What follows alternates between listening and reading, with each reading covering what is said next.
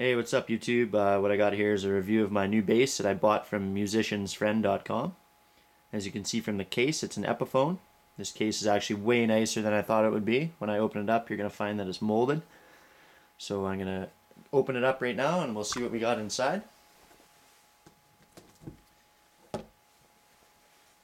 And inside we have the Epiphone Thunderbird Pro IV string in vintage Sunburst, and this bass comes standard with dual Epiphone T Pro bass humbuckers, which are a lot nicer than the humbuckers on my limited edition Epiphone Custom Shop Thunderbird. This bass does have active electronics, and the control layout is the master volume with the blend next to that, the low EQ below the blend, and the high EQ next to that. The wings of this bass are mahogany, as are most Thunderbirds, and the neck is a 7-piece maple walnut neck-through construction.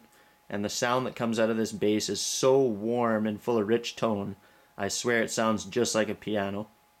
It has a rosewood fingerboard with a radius of 12 inches, 20 medium jumbo frets with a scale length of 34 inches, and the nut width is 1.50 inches. All the hardware is black, the tuners are die cast, and it has a flush mounted fully adjustable bridge. This bass has an absolutely beautiful finish, and the color looks so awesome. It's much nicer than the ones I saw at my local shop. They seem to be lighter around the edges, and this one to me just looks more retro. So what we're going to do is we're going to stand it up here and we're going to take a look at the back side.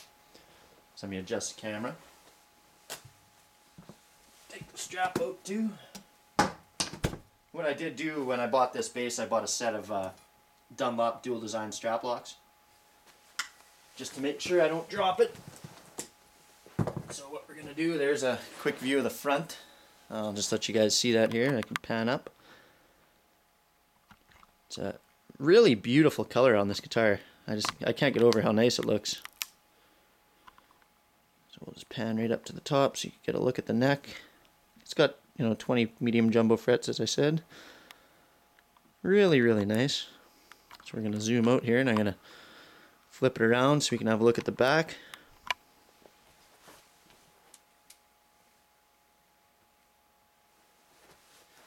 And there we go. The back of the bass. You can notice that the detail in the neck, the craftsmanship on this guitar is absolutely unbelievable. As I said, it's a 7-piece maple walnut neck-through construction.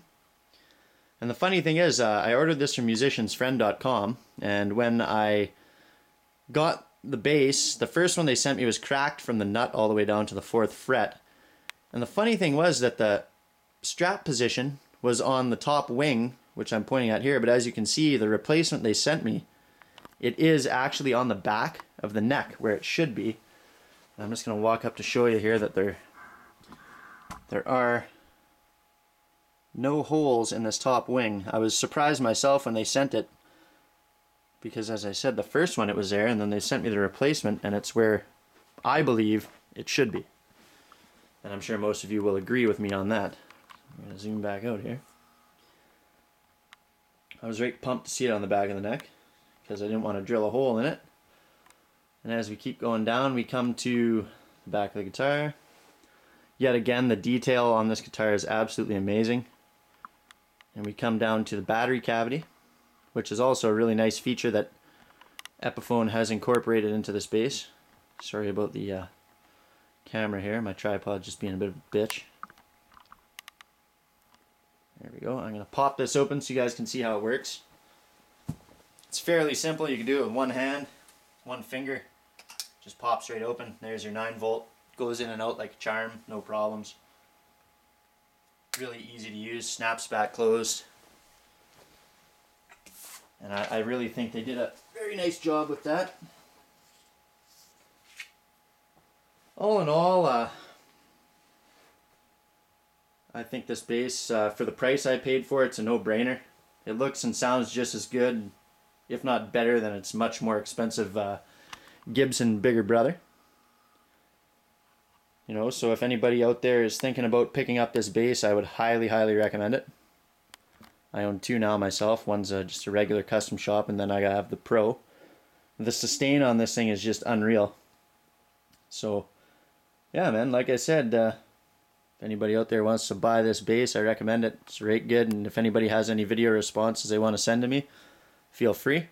All comments are accepted, positive and negative, because I really don't care. So hope everybody likes this, and I hope you enjoyed.